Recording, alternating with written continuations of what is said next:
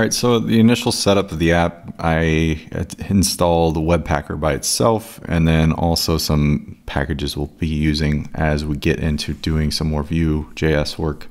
One thing I want to actually double check I installed is the Vue instance for Webpacker. So there's different libraries you can access for like React or what's the other ones, like I can't think, like Ember or something like that. Now there's a ton there to use, but I'm going to just run this installer one more time and install Webpacker, install, and then you'll do Vue at the end. So let me bump this up if you can't see it, and I'll run that just to make sure we have what we need. It should install stuff if it's not there, but essentially adds a JavaScript directory to our app, which is going to be responsible for everything Vue related. So here at the end of that configuration, we do need to append our content security policy with this snippet. It's kind of just a gotcha of letting Vue run on a non-secure instance. So it's kind of just the thing that's for Rails 2 or 5.2, as it says here. So with that, I'll go modify that file and config initializers, content security policy. Definitely need to uncomment this line and this line. And within there, you can paste this stuff. And with that, you should probably restart your server once. If it's not already, I'll do it. Cool. All right, so with that, we can double check the app's running. And it is. All right, so with that, let's go and check out this JavaScript directory. We got JavaScript, an app.vue file, and some packs. And the packs are the files we're actually going to work in. Actually going to delete everything else right now. Delete. And I think I renamed the application to workouts because we're just going to use it on the workout instance. So yeah, I did that. So I'll rename that file. And it's got some basic boilerplate stuff in here. It tells you you need to actually append this to your layout file. So I'm going to actually do that. Copy this bit, go to our Vue and layouts and application right below everything else. I'll paste that in. Make sure it's called workouts though. And we can refresh. It's probably a good idea to maybe use Chrome. I know there's a VueJS extension, so I'll open Chrome and let's see if Vue kicks off. Oh, we need Webpack dev server to run too. So that's a gotcha. So inside a new terminal instance, let's run Webpack dev server. And that's going to be possible because we installed those earlier packages. So you actually want to preface this with .bin and then Webpack dev server. Hopefully this boots up.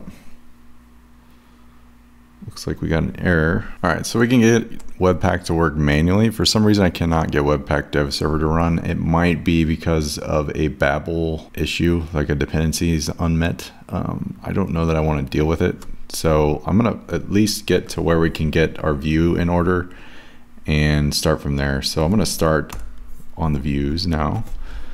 So let me log into my account on webcrunch.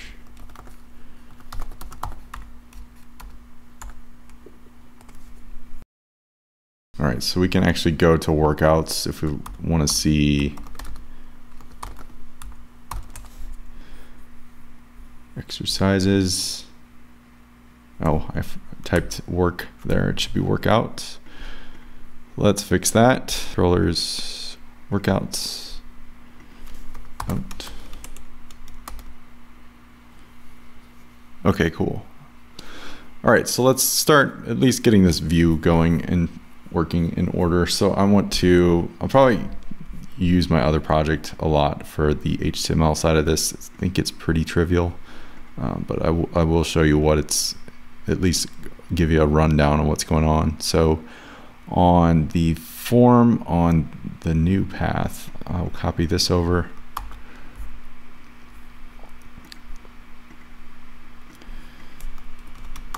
Same for edit. These are pretty, like, it's basically some Bulma styles, and then we're rendering the same form partial. So edit's gonna have a very similar look and feel. And in our form is where the magic's gonna happen. By default, right now, it's gonna just be plain Jane, but we wanna make a definite effort to improve that. So let me find my form. Right now, this renders statically as an actual HTML form, which is great, but I wanna deal with Vue side of it. So I actually want to get rid of this and then create some data-based properties on this. So we'll actually create a content tag of div. Rails can create those dynamically, and then we'll give it an ID of workout form and pass in data attributes. So these are going to be what actually renders and how we get the data back to submit, say through Vue. We did install a Vue resource library, and that's going to be what helps us post, edit, and update these actual fields. So bear with me here. This is basically a lot of what I've done on another build, but I think it's useful to redo it a few times so you can understand what is actually happening.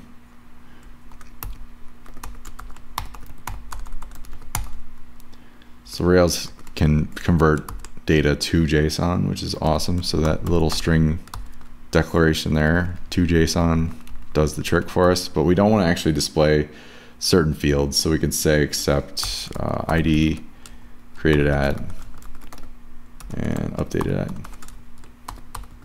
Just not really necessary. And then we'll comma separate that. The exercises, this is plural. Remember that, exercises attributes. That actually needs to be plural here, excuse me.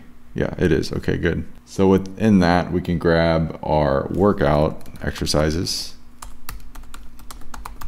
and then we'll do the same thing to JSON. Except workout ID we don't really need, and the same for created at. Like if you don't do this, everything will come back. So it's just one of those things. If you don't want to output that much data to your public facing user, probably a good thing to do. Then we can append a comment there just for grins, and then it's going to be a do block. So everything's going to happen inside this div. It's just kind of how Vue mounts. It mounts to a particular element. So inside that, we can do some Bulma classes.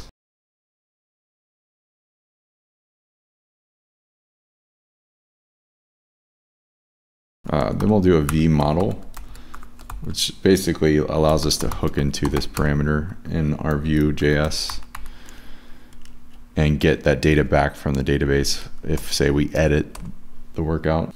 We need one for title too, so I'll copy this and put it first.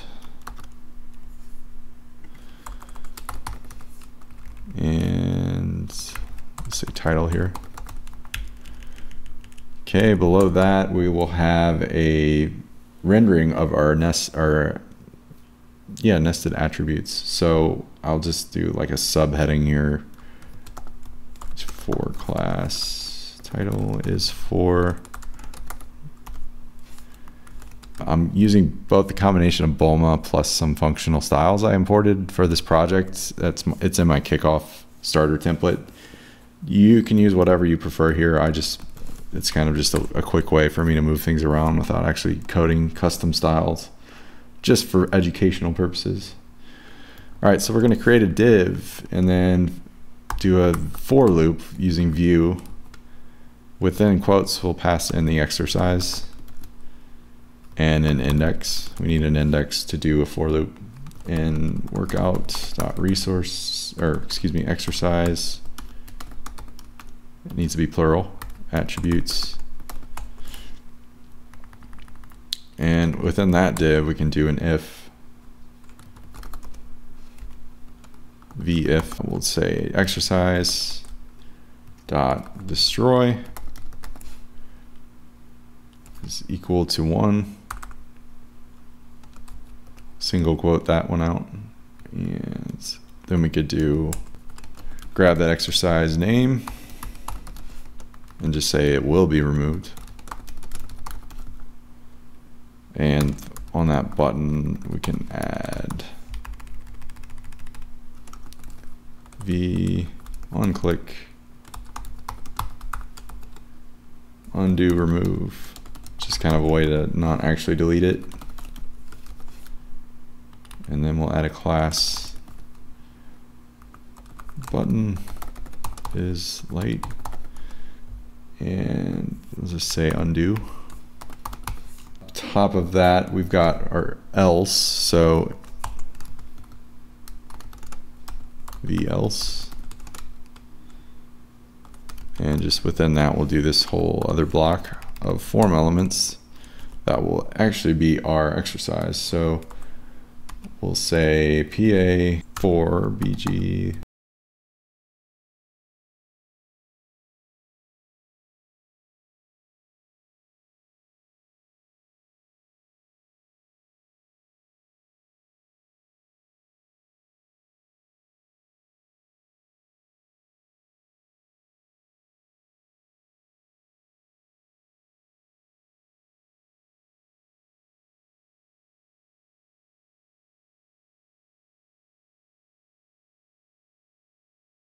All right, so I've added add exercise, the remove exercise one. Say I don't want this yet, even though you've added it.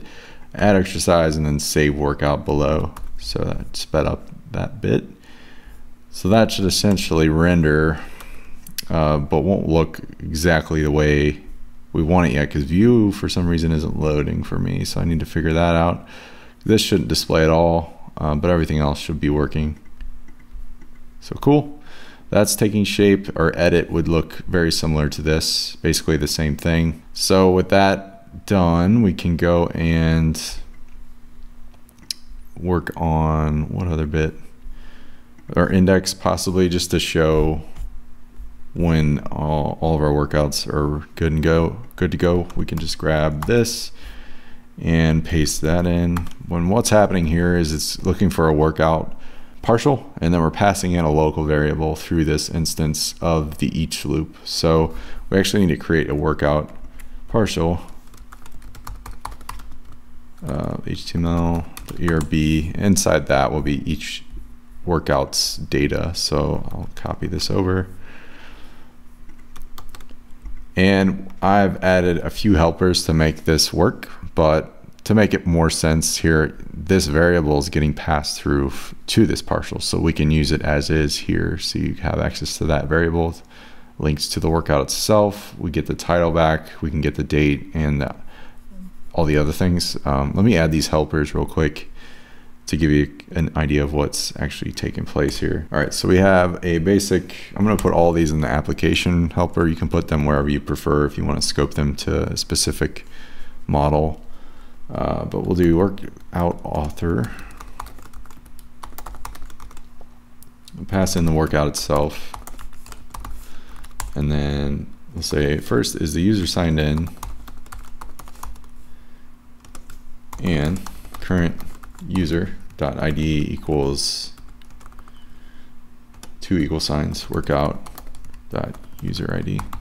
So basically, did they create this workout? If so, they can edit or delete it.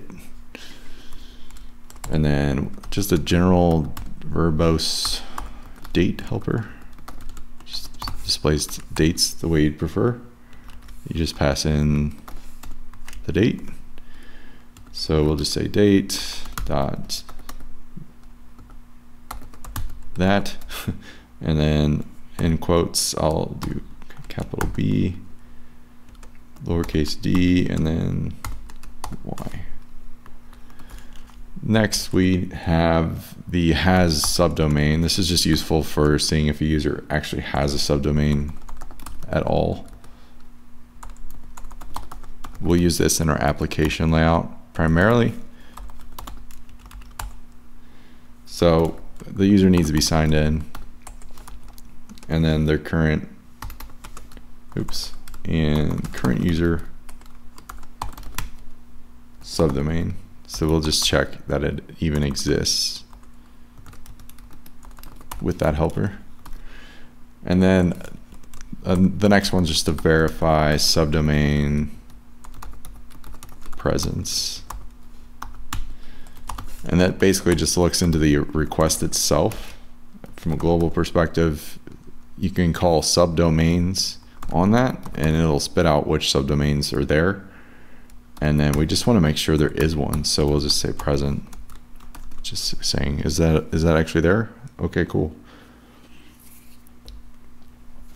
Okay, so that should work now in this layout. So if we go back to workout, or workouts, excuse me, nothing will show yet because we didn't create anything, but that's essentially going to be what renders there. Let me see what else I got. The show page will be pretty self-explanatory. I think I just did a basic table view with the layout. One thing I did do is scope a content for tag to a page yield. And what that entails is essentially creating this template here, which is by default, Rails knows to look into an application directory in the views for basic partials that are app wide. So I'm going to create a directory called application. Again, this is a big convention. So inside that, you can have global partials of any size or variety. And then I'll just call this one page template with an underscore to start. And how this works is Rails just knows, where am I at, show, to look in that directory like as a result of not finding it anywhere else, basically. So we don't have to pass any constraints or anything within this. It just knows to look in that directory. So that's pretty cool. But in this one, we'll actually have a basically just a layout for the show page. So I don't have to recreate this HTML each time. We could technically have done this on the new and edit views too, but I just did not do that. So maybe a great way to refactor your code.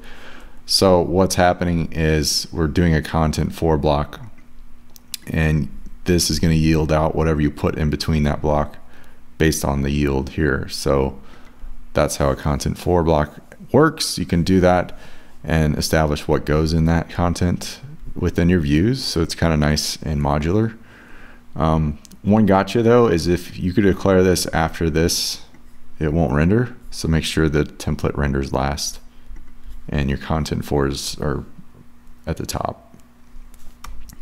Okay, so I think that's good for our workouts views.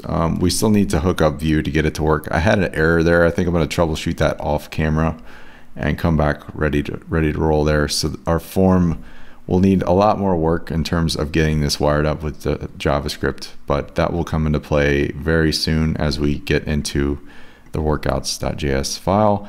And then we'll basically finish out the app in terms of look and feel. So we still need to modify our layouts file and our home look and feel. Right now it's just got our default stuff. So look to that in the next few videos. I will see you then.